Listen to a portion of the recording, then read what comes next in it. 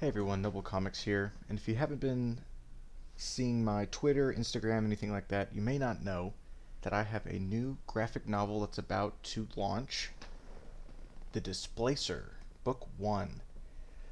So I wanted to talk about who the character was, a little bit about the story, and to let you know that by the time that this video goes live, I'm planning on the next day after this video to release another video that will have the early sign up link to sign up for the campaign on Indiegogo. Anyone who signs up early will get access to a secret perk once the actual campaign goes live, and that perk will give you $5 off your book, your order, whatever you want to get. So keep that in mind and please do sign up whenever it becomes available.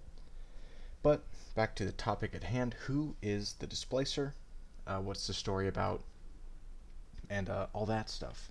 So to get us started, the Displacer is a detective.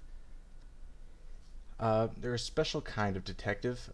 Nobody really knows how or why, but back during the 80s, people started being born with this ability. And this ability basically transports them wherever they are needed at any time. So like it says there, any time of day, anywhere in the world, you will disappear and reappear somewhere where somebody needs your help. And it can range from any sort of thing from somebody's gone missing and they need to be tracked down to something as simple as, a cat stuck in a tree and you have to help them get it down.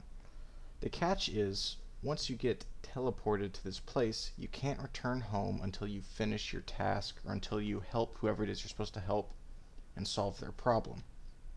So that's where our character comes in, Mr. John Evanson, the Displacer. He is having a regular old day before he gets teleported and taken somewhere else. And I won't get into too much of what he discovers when he gets there, but to kind of set it up for you, he gets taken to small town America, kind of an eerie little town, and he discovers that there's a woman there who had gone missing. And he thinks he's there to help get her back, but she's already returned.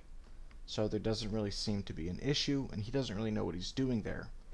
However, he knows he can't go home until he solves the problem.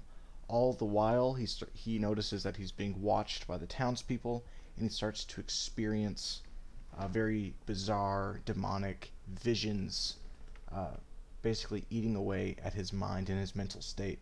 And more of that will be seen in the trailer, which I'm going to put out soon. And the trailer will have the link to sign up for the campaign early.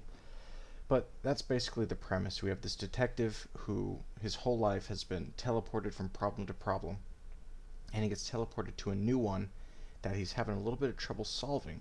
It's a bit supernatural. It's a detective story, horror story, and mystery story. He has to figure out what's going on in this small town and how to solve the problems that he can get home, and hopefully not go insane during his trip there with all the demonic visions and the eerie town and townspeople.